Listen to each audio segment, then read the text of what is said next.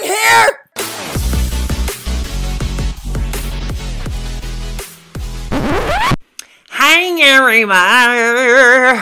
Hi everybody, welcome to another episode of I'm Reviewing Here, a podcast where I, Matthew Bussey, watch and review science, sounds, top greatest movies of all time. I should be meditating right now. I'm recording this after work, and I cannot meditate because I cannot get this movie I'm going to talk about today out of my brain. I watched this for a second time the other day because I just had to, because I loved it and I wanted to make sure that I didn't miss anything. And guess what? I missed some things, so it all worked out. Anyway, I hope that you're all doing well. This week I'm recording this at the start of a week, so on Monday, and I'm randomly obsessed with two things. No, it's not called that. What's the show called? Hold on. UFO Witness? Oh, I'm thinking of Ancient Aliens. UFO Witness is a show on Discovery Plus, and this is my fake sponsor ad for it. So UFO Files, UFO Witness, Jesus Christ. UFO Witness, if you work for that show and you're listening to this podcast, I won't give you money, but I'll let you give me money if I can talk about your show. And it doesn't look like you're showing new episodes anymore, but I will help you bring it back. And what's my other obsession? Oh, Lilo and Stitch. I keep laughing at that line. We thought it was Daddy was hit by a truck! And whenever I say it, nobody ever laughs, because a lot of things I say don't make people laugh. That makes them, quote, nervously chuckle. Hence my fake production company. I know I'm fake. I am fake. Fake. I use that word a lot, but it's true. But yeah, I don't really make people laugh. I did make somebody laugh the other day, though, but it wasn't me. I just showed them a TikTok of somebody farting in a church in Budapest. But that's neither here nor there. That's neither here nor there. Ooh, that's hard to say for me. Speech impediment. I'm sorry. Still haven't gotten over it. Still can't pronounce my R's and my S's without sounding stupid. Okay. Today's movie, though, let's get started, shall we? First of all, no, actually, I'm going to wait for the first of all. This movie, are you ready? It's Bananas. Bananas. Bananas. Batshit BS bananas. And I loved every frame, every shot of this film. It is a movie called, are you ready? Black Narcissus.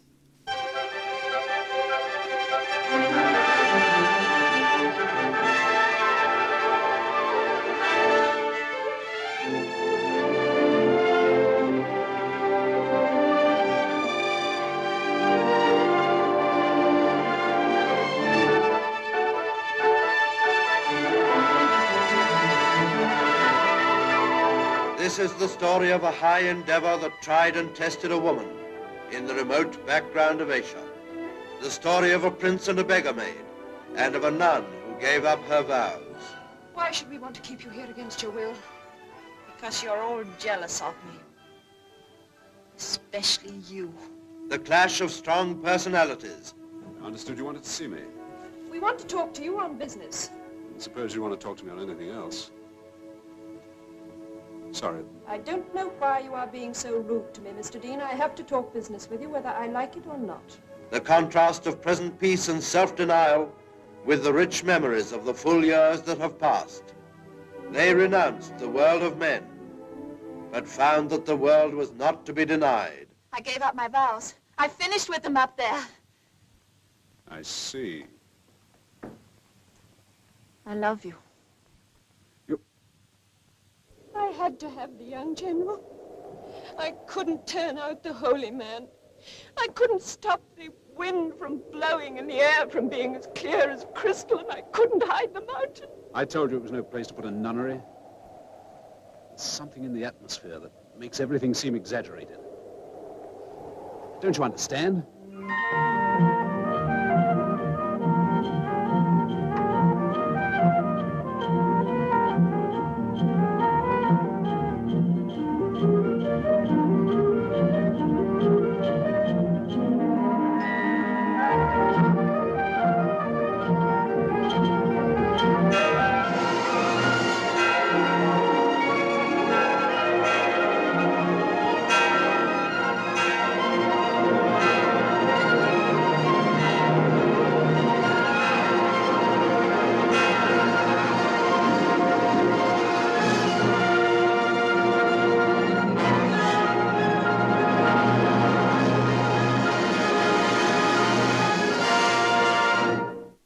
That trailer's a little misleading. That kind of makes it sound like a big Hollywood epic, you know, and the music isn't really right, and this actually is not really an epic. I mean, it is an epic movie, but it's not like 4 hours long and, you know, like, oh, look at me. It's not like that.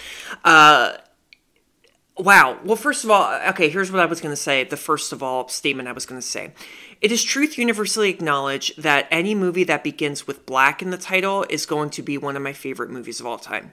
It's so true. Black Christmas, the original, one of my favorites. Black Swan, duh, one of my favorites. Black Snake Moan, a lot of people did not understand it. It was very poorly marketed because it's actually a movie that is impossible to market because it's so damn weird. Loved it. One of my favorite movies.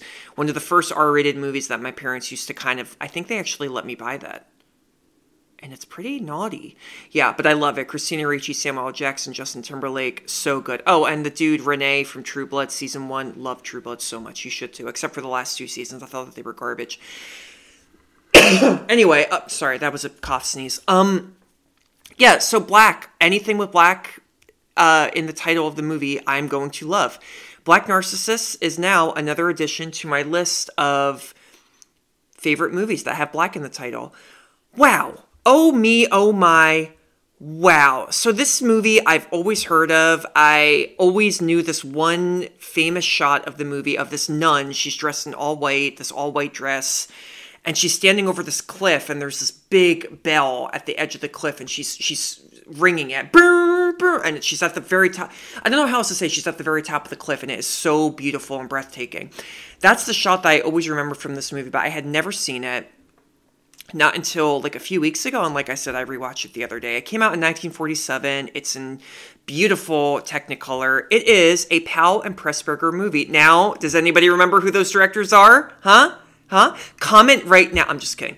Powell and Pressburger, Michael Powell and Emmerich Pressburger. I've reviewed a few of their movies, and I've like some of their movies, but not really love some of their movies. I love this movie. They did I Know Where I'm Going. They did A Canterbury Tale. They did The Life and Death of Colonel Blimp.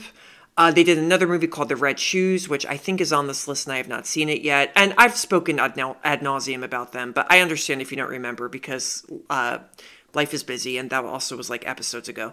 Yeah, but they were a British directing duo, and they're very famous because they kind of had total control over everything that they did. And they wrote and directed and produced like everything that they did. Not everything they wrote was originally written. Like Black Narcissus, for example, was based on a book by this author called Rumer Godden. And never heard of her.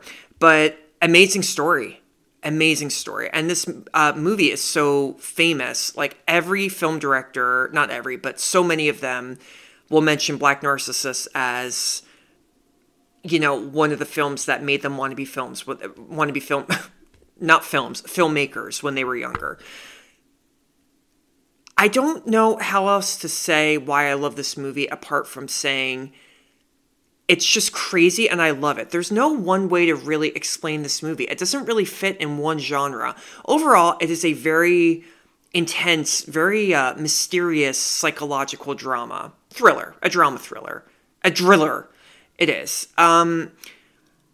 It's also, I found it to be very campy at times. I found it to just be very kind of oddly erotic too. It's like a very erotic. The second time I watched it, even I was like, wow, for 1947, Jesus Christ. It's that. It's just so much. It's that movie that makes me just go, oh, wow. Yeah, I mean, I'm speechless. Also, I mean, the restoration of this film is positively pitch perfect, amazing. This came out in 1947. The restoration, it makes it look like a movie from the future. It literally makes it look like a movie that has not been released yet in like 2053. And if you're listening to this podcast in 2053 and we're all still alive, then it's like watching a movie in 2099. And if you're listening to this in 2099, okay, I'll shut up now. Yeah. Wow. So gorgeous to look at. Excellent plot. A really just enticing premise. Great performances. And again, I mean, I just have to call out the cinematography. The cinematography, which is by this British guy named Jack Cardiff. I think it's how you say his name. Cardiff or Cardiff. you watch it and it kind of like paves the way for so many future filmmakers and how they can play with the camera and play with flashbacks and you know, cross-cutting between flashbacks and present day. And because you watch so many older movies and the way that they deal with flashbacks, it's so lazily done a lot of the time. Because, you know, if a character has a flashback, the camera will like slowly zoom in on them and then the image will just go blurry, like, you know, kind of like water coming down a window. Oh, I like that analogy. You know, it does that, and then it's a flashback. In this movie, it's so much more cleverly done, and I loved it. So, I have a stomachache right now. Oh, hold on.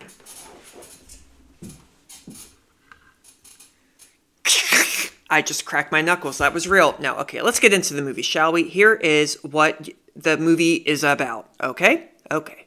Plot synopsis. Overall, this is a drama about nuns, and I love nun dramas because there's a lot of conflict with a lot of characters. Because here's what you got to remember. Nuns, or anybody who's super religious, you know, they worry that they're going to sin. That's a big fear of theirs.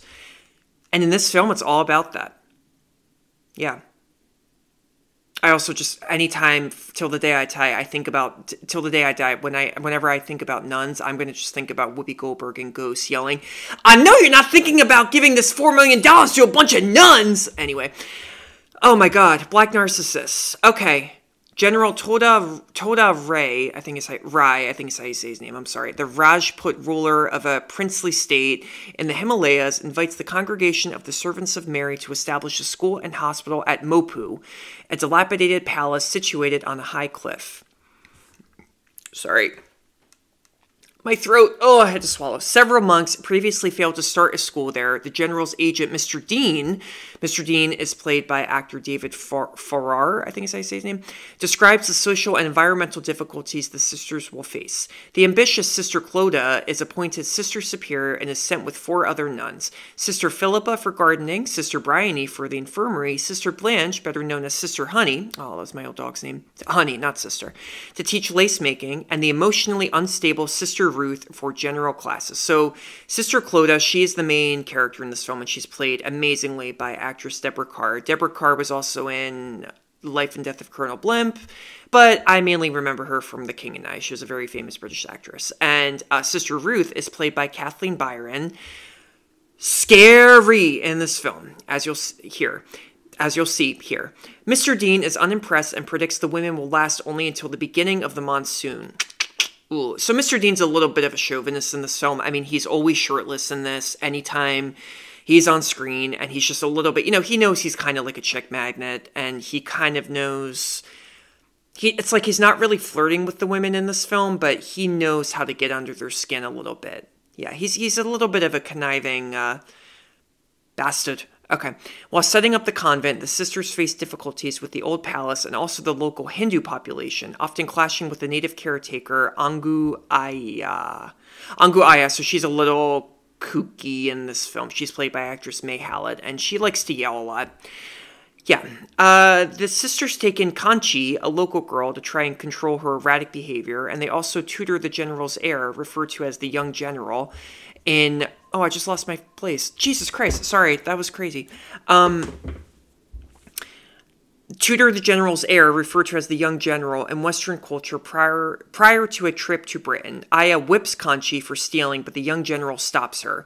He soon falls in love with Kanchi, creating a situation that Mr. Dean compares to the tale of the king and the beggar maid. That's just a famous ballad that I think it's an African ballad? From 16th century ballad. Time out. I didn't take a note on this, but I am curious now. I can't find it. I can't find out. Oh, it involves an African king. That's what I'm thinking of. Kanchi is played by this actress named Jean Simmons, who I really recognize her name, but I'm thinking of J.K. Simmons, and who is a man. The young general is played by Sabu, who is very good in this film. He was an Indian actor, and he was in a lot of films in the UK and the United States as well. It's my first time I ever heard about them.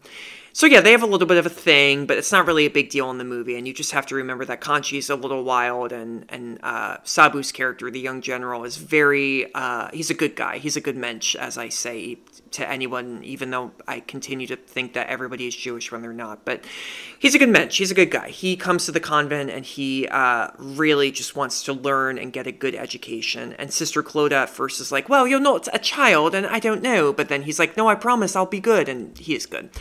Each convent member begins experiencing ill health and emotional problems caused by their surroundings. So this is where shit hits the fan and everybody starts to lose their marbles. So Philippa loses herself in the environment and plants the vegetable garden with flowers. Ruth, already highly strung, becomes increasingly jealous of Clodagh and obsessed with Mr. Dean, leading her to renounce the order. Clodagh recalls a failed romance which prompted her to join the order. Honey's growing attachment to the local children ends disastrously after she gives medication to a fatally ill baby. I'm not gonna at that because that is actually a really sad moment. One of the kids has a baby who's born deathly ill, and Sister Honey is like really a sweet young lady, and she's not old, sweet young lady who wants to save it, and then we later find out that she gave medication that ended up killing it. So it's really, really sad. Also, don't, be afraid, because you don't, see any of that happen. But still, Clodagh, though, Sister Clodagh is an interesting character, because, she's very scary in this film. She is very strict. She never smiles. And when you see her backstory, she's someone who was really used to being handed gifts. She's someone who used to love being kind of materialistic. But now she's working in the convent where that's like a sin. She's not supposed to be that way at all, So everybody is just slowly kind of going crazy in their own way. Now, Sister Ruth is definitely going like Fatal Attraction crazy, and she loves Mr. Dean, and yeah, she renounces the order, and she is spooky. She's also just kind of not a nice person. There's one scene where she's talking about the students, and she says I don't know, they're still black to me, even though they're not black, they're black. I don't know. I'm paraphrasing that, but it's kind of a cringy moment. Anyway, going back to the babies. So the child's death, this is also bad. The death angers the locals who blame and abandon the mission, putting further strain on the sisters. So everybody skedaddles. Mr. Dean fails to persuade Clodagh to leave before anything else untoward happens. I hate that word, untoward. One night, Clodagh confronts the now unstable Ruth, finding her wearing a modern dress. This sexy-looking red dress she ordered to entice Mr. Dean. So she is not in nun modest clothing anymore. She is... I can't think of the word. She has the hots. And she's completely rebelling against her convent. Ruth escapes Clodagh's watch and finds Mr. Dean. When he rebuffs her advances, she suffers a mental breakdown and returns to the mission, intent on killing Clodagh. This is crazy. When Clodagh rings the morning service bell, Ruth attempts to push her over the cliff edge. In the ensuing struggle, Ruth falls to her death. It's like Lord of the Rings here. Yeah, the mission leaves just as the monsoon season begins, and Clodagh's final request to Mr. Dean that he tend Ruth's grave. The end.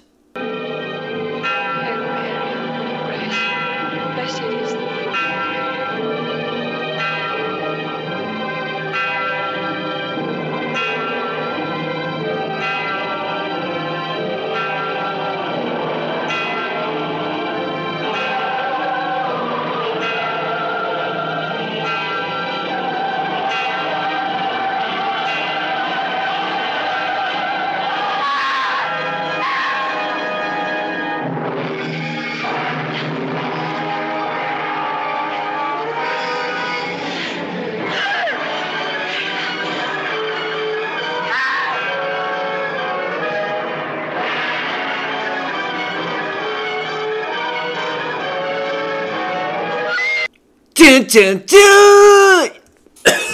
Oh, man. That, my friends, is Black Narcissus. Holy shitballs. Wow. You see, I'm really glad that I watched this a second time, because honestly, the first time I watched it, I had no idea what to expect. This is one of those movies that from the first shot, you don't know where it is going. And we need more movies like that. Am I right? I'm right because I'm right. Okay? We do. Those are the best kinds of movies, honestly, in my opinion. I mean, it's just so wild. It's so wild. It's so out there. It's so ingeniously written. It is also, I mean, every frame in this movie is like out of a painting, like truly. Every scene, and I'm going to get this a little bit when I get to BTS Secrets and Scandals, but, you know, every shot in this film really is like a painting in itself. I mean, and there's just the attention to detail too is also just so magnificent. I mean, the windows are always open in every room, and there's just shots where, you know, all the nuns are standing in a room and their dresses are just, you know, moving because of the wind, and it's so poetic. It's so beautiful, you know? It is. And then, you know, there is also, in my opinion, you know, some critics may disagree, but there's a campiness to the film, too, that I think is just so much fun. When we first see Mr. Dean, he's, you know, you see all these locals outside the convent building, and then you see him ride up in this little pony with, like, his shirt wide open, and it's like, I laughed. I literally chuckled. I chortled, you know?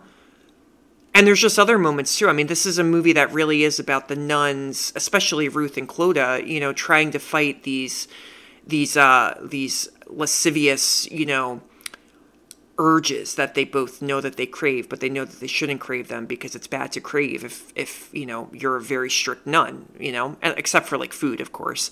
Are nuns allowed to eat like all kinds of food? I honestly don't know anything about nuns. I was not raised Catholic or anything, so I only know about nuns from movies, and that's not a good idea because, you know, like the horror movie The Nun, that gives a bad message to people who want to be nuns. Not all nuns are crazy. Not all nuns are like Sister Ruth in this film.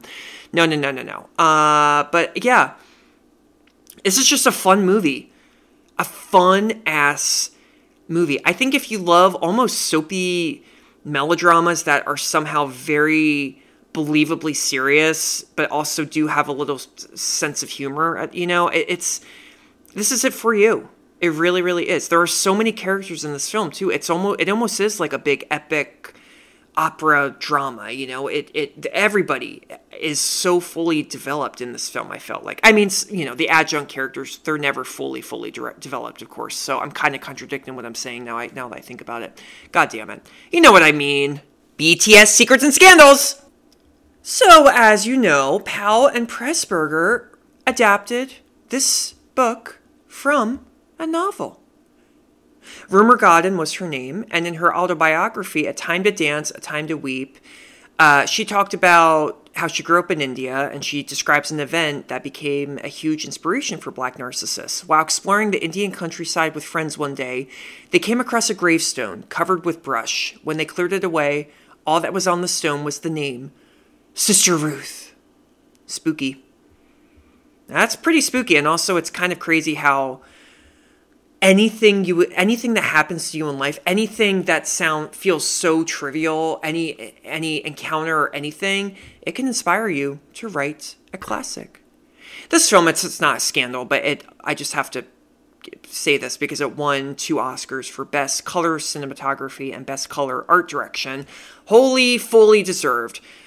Frozen, that the kids movie Frozen, which came out, goddamn, 11 years ago. Holy crap. Frozen is said to have taken inspiration from this movie for its snowy landscapes. Frozen art director Michael Giaimo was greatly... That's not funny. I don't mean to laugh.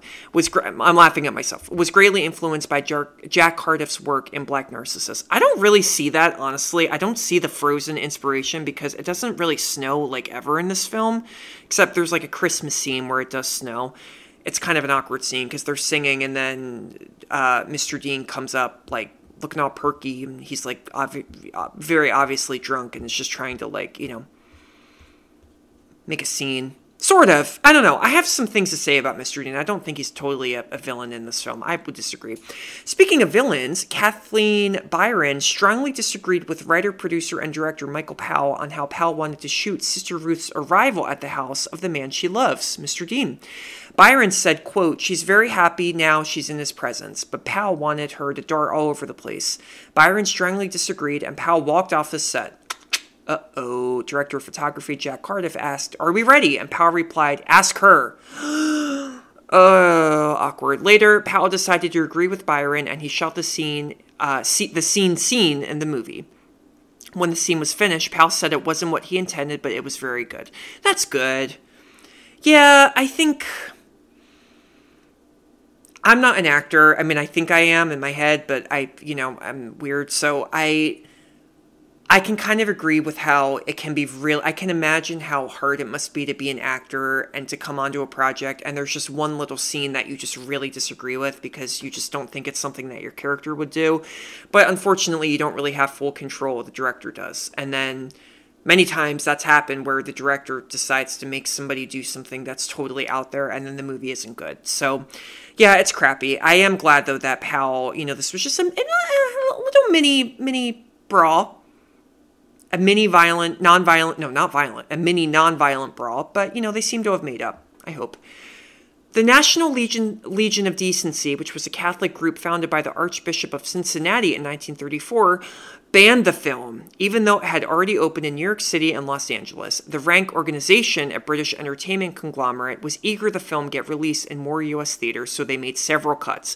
Why was this so controversial? Well, I think because it portrays nuns in a pretty intense light. The movie, like I said, is erotic. I mean, it is. There's a shot I didn't even notice the first time where when we first see the inside of the convent, there are these paintings and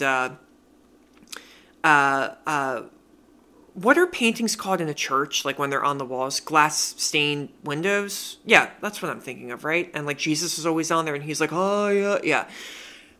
In this movie, there are these paintings of all these topless naked women. And it's a painting, so it's not real, but yeah, this movie again came out in the 40s. To show that in a movie, wow. So the movie was edited by 900 feet or so and had 10 cuts in all. All of Sister Clodagh's memories of Ireland were cut. The close-up of Sister Ruth applying lipstick also fell victim to censorship. Oh, for God's sake.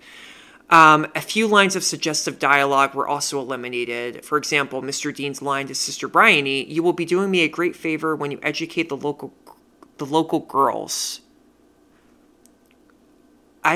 Is that like meant to be dirty? I'm lost. Finally, the wording of the foreword was changed so that there would be no possibility to mistake the Order of Nuns as Catholic. Now it's said that, quote, "a group of Protestant nuns in mysterious India find adventure, sacrifice, and tragedy." Oh, censorship is just pathetic in my opinion. Most of the time, I think it's pathetic. Johann Vermeer, he was the very famous painter. He did Girl with a Pearl Earring. He did that, right? Time out. Girl with, he did. That's the one I'm thinking of. Sorry, I took a class my senior year of high school and we learned about this for like 10 minutes.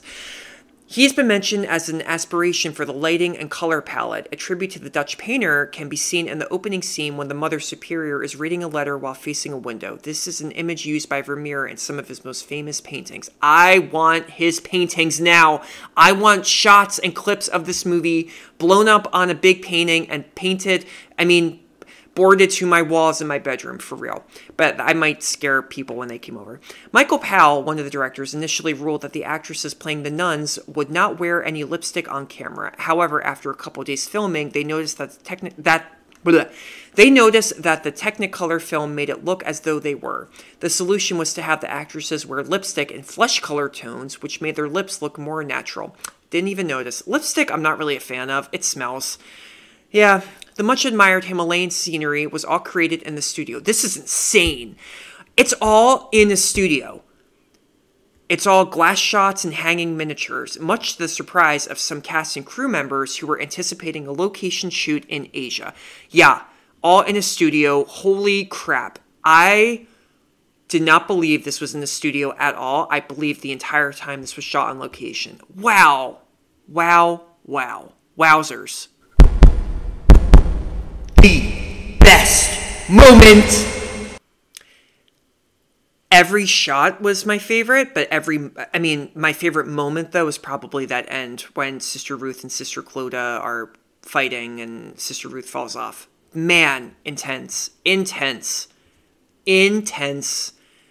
Sister Ruth is like one of probably my new favorite characters. One of my new favorite characters. I cannot talk. I'm sorry. One of my new favorite characters. Okay, there we go, period. Mais est-ce que je suis d'accord avec les critiques de ce film? Oui, je suis d'accord avec les critiques de ce film. I agree with what the critics said about this movie. Jeffrey M. Anderson of Combustible Celluloid said, Black Narcissus, you could say it's the most sensual nun movie ever made. I agree. What other movies have sexy nuns? Oh, there's this movie called Benedetta that came out in 2021. It is I keep saying bananas. It's crazy. Yeah, go see that. It's much, do not watch it with your parents, though. I would not recommend that. Alan Allmacher of the MacGuffin said, it is a film about bold colors and enormous landscapes, about tension and eroticism boiling beneath the facades that our characters so desperately try to put up. Indeed, I agree. Noel Murray of AV Club said, the movie remains a rapturous, near indescribable work of cinematic art. I agree. It's almost indescribable. Like, I hope I did my best explaining this movie, but I think I messed up. This isn't a movie that you can explain in one sentence. Oh no. Basil Wright of The Spectator said, the movie is designed and photographed with an almost breathtaking sense of beauty. Beautiful film. I agree. Dave Calhoun of Time Out said, theater this Michael Powell's film most certainly is, as stressed by the gothic melodrama of the story and the acting, the studio setting with its beautiful backdrops and vivid colors, and the most deliberate of characters and events. It is theater. It is very theatery, but made for the screen. If that makes sense. When I say that, I mean that, they obviously get to expand on the colors and everything, and it is so breathtaking. Dilys Powell of Sunday Times UK, I hope I'm saying that name right, I'm sorry. Black Narcissus says, Black Narcissus has the oddly uncomfortable air of a work which has never quite decided on its mood. But when place is allowed to dominate, this is a film of astonishing quality. I can kind of agree with that. But you see, I love movies that aren't one mood. I love movies that aren't one genre. A lot of critics are like, no, that's bad. And I'm like, no, I like it. I mean, sometimes it can be like a joke when it's not meaning to be a joke, but in this case, I do love it. This movie is so many genres. Kevin Marr of Times UK, another UK Times, British people, you love Times, the word, says, watching the film today, the character of Ruth, feels more misunderstood than ever. Yeah, I kind of thought about that. Ruth, I think, is not a villain in this film. I may have said that earlier in this episode. I take it back. I recant. I think Sister Ruth is someone who just doesn't know she doesn't really know how to live in society besides being religious in society. And when she takes this leap and decides to leave her religious society, she doesn't know what to do. And she unfortunately goes nuts. Not really her fault. I mean, you should never try to murder someone if you leave any society, but I can kind of agree with that. Yeah, Ruth is I feel a little bit bad. I think she just needs some therapy. Is it really one of the best movies of all time? You bet your religious British ass it is. Religious. Why can I not say religious? Religious. Okay. You bet your ass this is one of the best movies of all time. Wow. Yes. I just loved it. I absolutely loved it. It is. I've seen some wild movies in my day. This just stands out as one of the most intense dramas ever. I also read, I think that this was remade as a series on the BBC, like just a few years ago, which I really do want to see. And yeah, see this movie, you guys. Even if you don't love movies as much as I do, I guarantee you that you will be at least a little bit glued to your screen when you watch this film. If you see this in the theater too, go see it. If it gets, shown in theaters in 35 millimeter or whatever, go see it. Honestly, insane. Powell and Pressburger, you guys, I forgive you for if I was ever mean about your previous films. I really, this tops it. This is the cake. This is the icing on the top of the cake. Thank you all for tuning in to this episode. I will see you next time. In the meantime, get your ass off the couch and go to the goddamn movies. Need I remind you again and again and again, have you not learned anything? I don't care if you're in school and you have a paper due in the morning.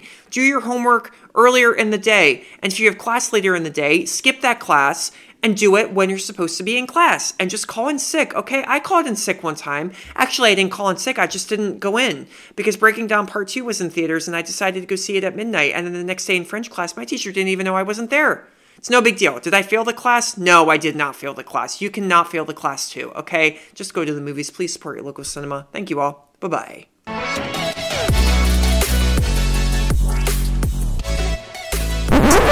Oh, you made it. You made it. You made it. Thank you so much for tuning in to another episode of I'm Reviewing Here. New episodes drop Tuesdays and Fridays. You can get this podcast wherever you get your podcasts.